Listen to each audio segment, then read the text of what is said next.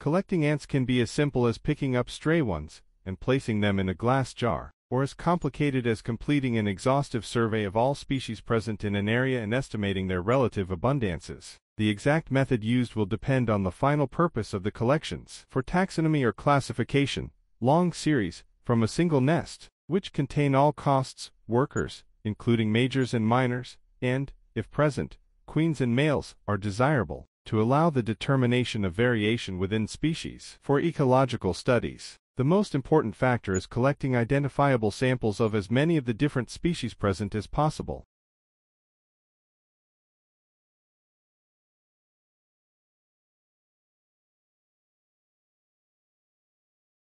It had been years since the car had been driven. It sat in the driveway, slowly being taken over by rust and weeds. The windows were boarded up and the tires were long gone. But to a young boy, it was the most beautiful car he had ever seen. He dreamed of fixing it up and taking it for a spin. One day, he gathered some scrap metal and started working on the car. It took months of hard work, but eventually, the car was roadworthy again. The young boy took it for a spin around the block, feeling like the luckiest kid in the world. Even though it was just an old rust bucket, to him it was the most special car in the world.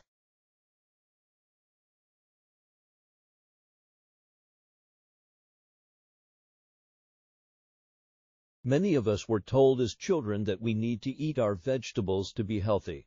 And it turns out, our parents were right. A diet rich in vegetables has been linked with a lower risk of developing many chronic diseases, including heart disease, stroke, cancer, and type 2 diabetes. Vegetables are also an important source of vitamins and minerals, including potassium, dietary fiber, folate A-B vitamin, and vitamins A and C. In addition, eating vegetables has been linked to better bone health, dental health, and cognitive function. So make sure to include plenty of veggies in your next meal.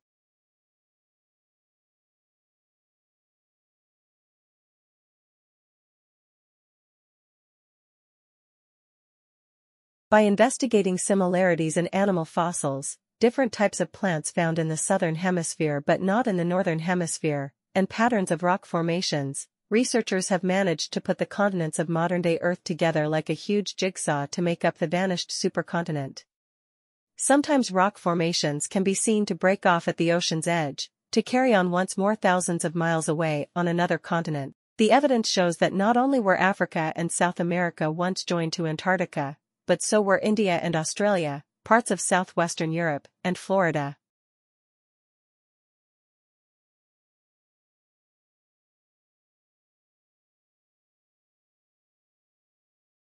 If you're an advanced learner, you may find that most reading materials are either too easy or too difficult.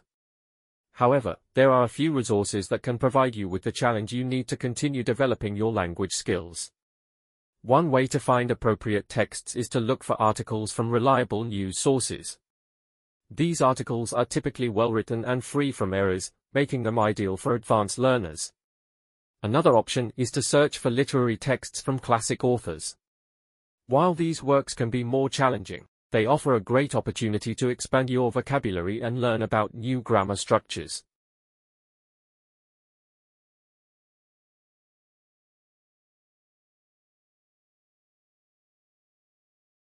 The discovery that language can be a barrier to communication is quickly made by all who travel, study, govern or sell. Whether the activity is tourism, research, government, policing, business, or data dissemination, the lack of a common language can severely impede progress, or can halt it altogether. Common language here usually means a foreign language, but the same point applies in principle to any encounter with unfamiliar dialects or styles within a single language. They don't talk the same language has a major metaphorical meaning alongside its literal one.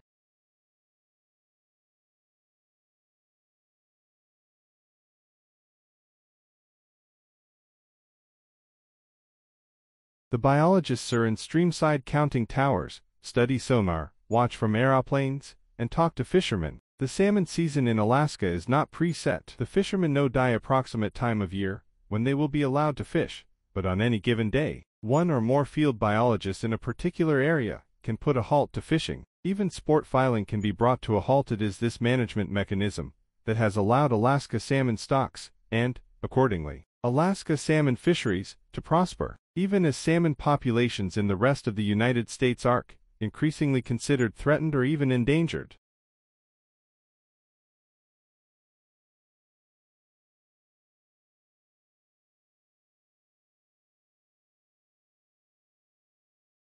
Even though we may know more about what parts of the brain are responsible for humor, it is still hard to explain why we don't laugh or giggle when we tickle ourselves.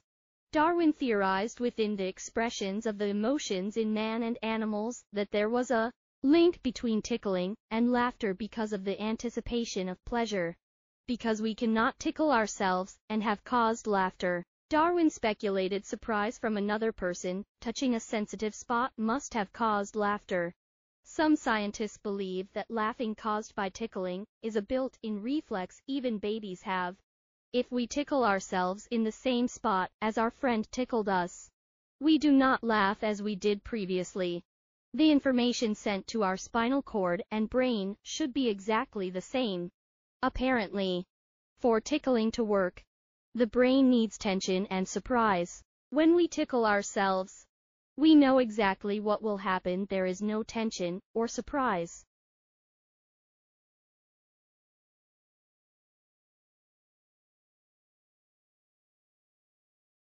Today, researchers often tape record informants. This enables the linguist's claims about the language to be checked and provides a way of making those claims more accurate. Difficult pieces of speech can be listened to repeatedly, but obtaining naturalistic, good quality data is never easy. People talk abnormally when they know they are being recorded, and sound quality can be poor. A variety of tape recording procedures have thus been devised to minimize the observer's paradox, how to observe the way people behave when they are not being observed. Some recordings are made without the speakers being aware of the fact, a procedure that obtains very natural data, though ethical objections must be anticipated.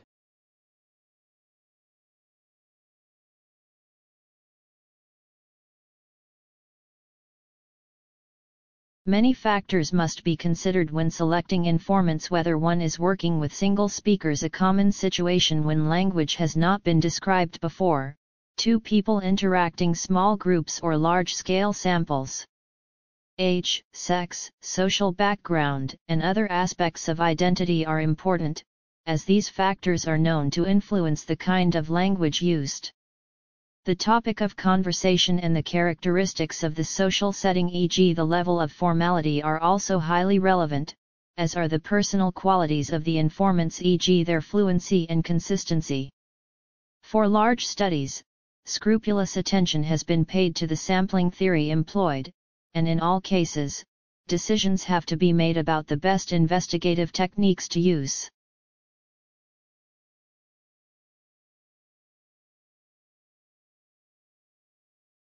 Like, share, subscribe the channel, and press the bell icon for further updates.